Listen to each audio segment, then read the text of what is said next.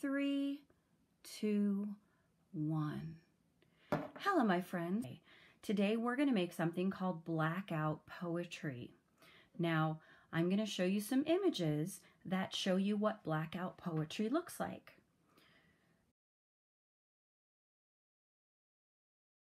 The first time I heard about blackout poetry, it was because of a man named Austin Kleon. Austin Kleon lives in Texas. And Austin Kleon used to take newspapers and use markers to black out most of the words and leave some that he thought sounded really good together.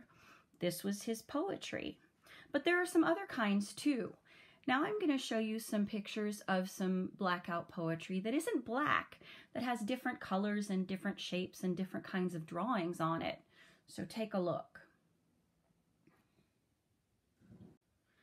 There are some really nice colored blackout poetry pictures here.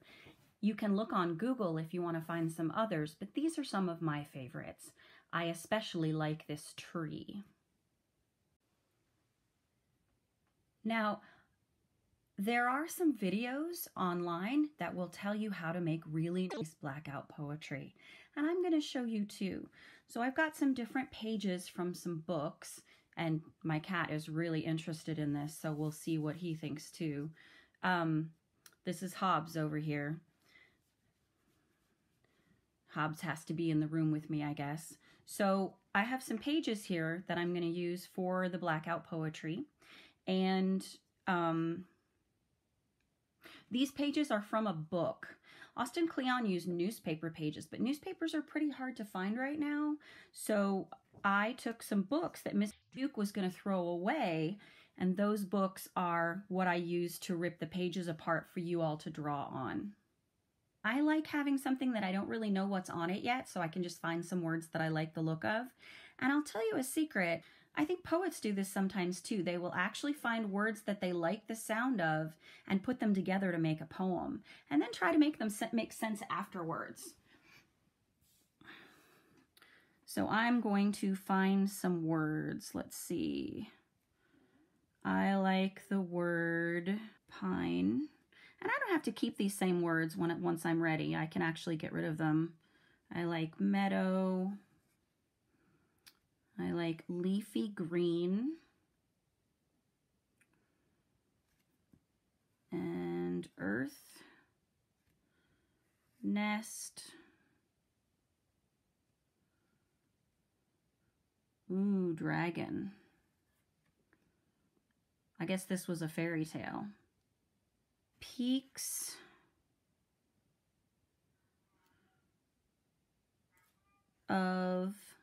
of pine.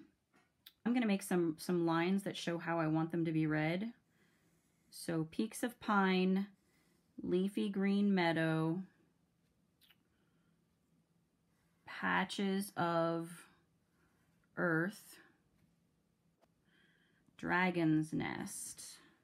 So peaks of pine, leafy green meadow, patches of earth, dragon's nest. Okay, that's not too bad. Once I've got my words, I'm actually going to take a black marker or a black Sharpie, and I'm going to circle those, and then I'm going to choose what image I want to use. Okay, so I got out my markers. I'm going to start with my black marker.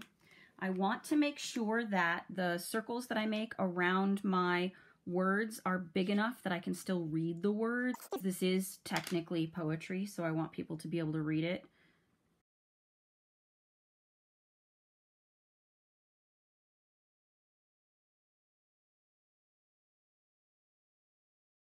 It's really hard to make mistakes here. Really, it's only a mistake if you don't like how it looks when you're finished. But you can try more than once. Each page has 2 sides. Okay, so there's my words. Now I have to decide what I'm going to draw. I think I'm going to draw some of the things that are in my words. So I think I'm going to draw a pine tree, and then probably... So I'm going to use the words from my poem to figure out what to draw. And because I picked pine, I'm going to do a pine tree. And then I'm going to do, I think, a nest over here. So I'm going to start with my pine tree. And I could draw this with a pencil first, but I think I can do okay without it. If you want to, obviously draw with a pencil first. That's totally up to you. So I'm going to draw my pine tree.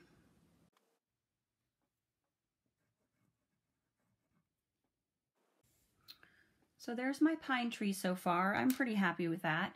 I'm going to add a nest right now, and I'll probably put some mountains in the background. And I think I'm going to make the mountains gray, and for that I'm going to use my black. And to make gray with my black crayon, I'm actually just going to draw really, really lightly. So I'm going to put some like mountain peaks in here.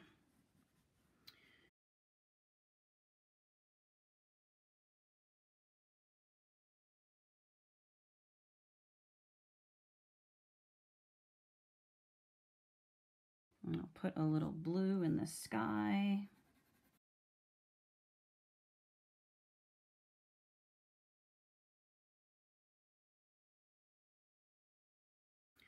I'm going to start my nest now, and I think I'm going to use some orange and some brown. So I'm going to start out with some orange, and it's going to be, I think, behind the tree a little bit. Start out, and then the nest is going to be all scribbly because it's a nest.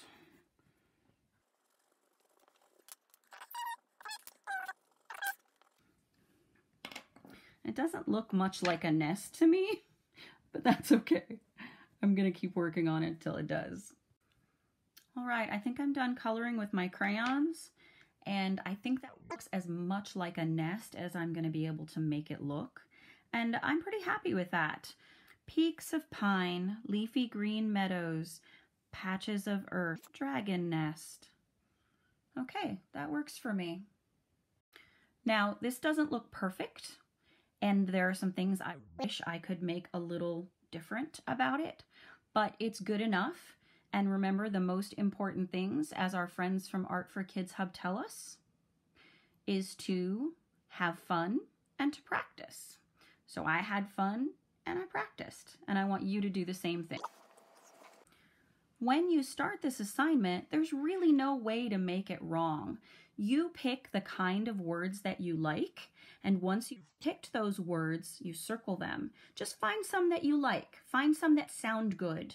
You can pick words randomly if you want. Pick any words that you want. And then when you're drawing, you can either do like I did and make the words and the picture go together, or you can draw your favorite thing. Or if you can't think of anything to draw, you can just draw some shapes. Okay, so that is my Blackout Poetry finished. I hope you make something that you like, and if you don't, try again. Thank you for watching, and remember, now go make something.